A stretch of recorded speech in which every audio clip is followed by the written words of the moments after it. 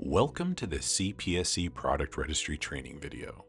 This video will demonstrate how to establish a new business account. Please note that the CPSC Product Registry is an ongoing development. Features and functionality are subject to change. Each importer organization should designate a primary business account administrator when preparing for e-filing. The designated business account administrator is responsible for creating and setting up the business account through CPSC. Refer to the video titled User Roles and Responsibilities to better understand the permissions and responsibilities of a business account administrator.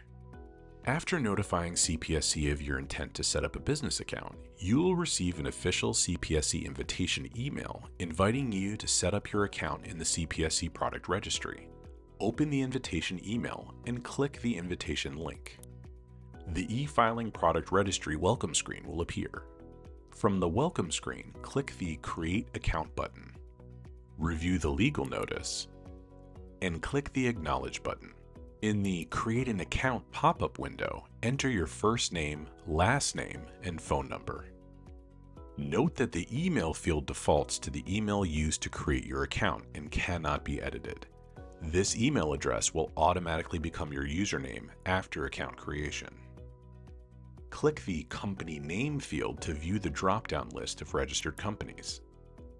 To add a company, click Create New Company. Note that any field with an asterisk is required field. Add the company's identifying information, including the company name, division, GLN, address, city, state or province, country, zip postal code, corporate phone number, corporate email address, and website. Note that the organization type defaults to Importer for Business Account Administrators. Click Save. Next, create a password and confirm your password in the designated password fields. Click Create an Account. You will receive a system-generated email titled, Please verify your email address. You will have 24 hours to confirm your e-filing account. Open the email and click the confirmation link. The system will complete the account creation process and return to the welcome page. From the welcome page, click Login. Review the legal notice and click Acknowledge. Enter your username and password previously created. Then click the Sign In button. Once directed to the e-filing dashboard, click the Set Your Certifier ID link in the To-Do List section. Create a unique certifier ID or use the system-generated value in the certifier ID field. The certifier ID ensures that the correct importer is linked to the certificate of compliance that is filed in the product registry.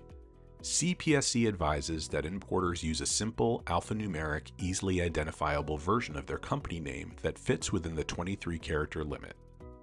Note that the broker will provide this unique identifier each time they file a reference PGA message set at the time of entry. Click the Save button to save your business's certifier ID and return to the e-filing dashboard. Congratulations, you've now successfully established your new business account in the CPSC Product Registry. Now that your business account is set up, there are a few recommended initial steps to take upon successful account creation. You will want to begin by inviting users to collaborate within the account, adding trade parties to enable easier product certificate entry, and initiating the product data entry process. To do this, refer to the videos under the User Management and Product Management categories of this training module to learn more.